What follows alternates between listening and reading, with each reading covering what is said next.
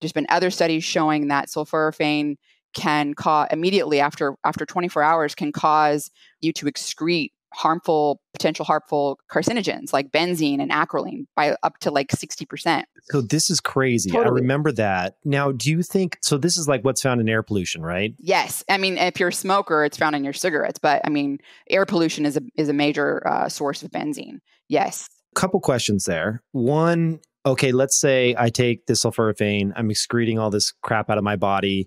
That we can clearly measure, right? Like, let's say I continue to do this and I keep getting tested day after day. Is there a point where the body's kind of like detoxed and all this crap's out of it? Or is this something that just continues to go on because it's built up so long in the body? Oh, great question. I think that has to do with the exposure. So these studies that were done, there's been more than one study done on the excretion of benzene.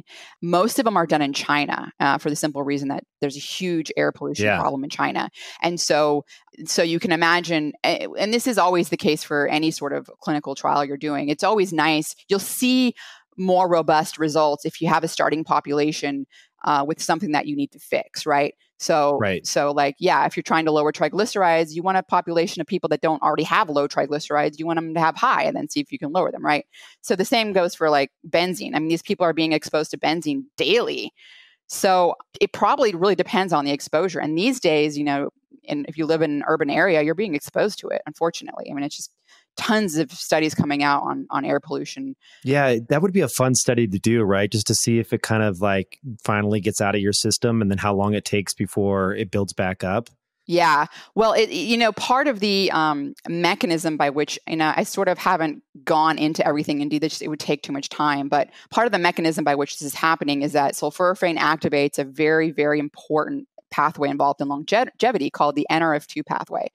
And this basically what this master regulator gene does is it when it gets active, it goes around and finds all these genes that have a very specific sequence of DNA in them called an antioxidant response element, binds to it, and it like either turns them on or off depending on the gene.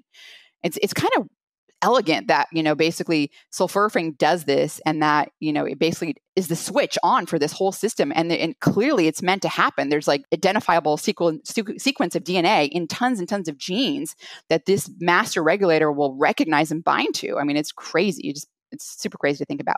Anyways, part of what it's doing is it's like increasing the what are called phase 2 detoxification enzymes. And those are responsible for detoxifying potential carcinogens and a variety of other harmful compounds. It also turns off what are called phase 1 biotransformation enzymes, which are enzymes that can actually take a pro-carcinogen and convert it into an actual carcinogen.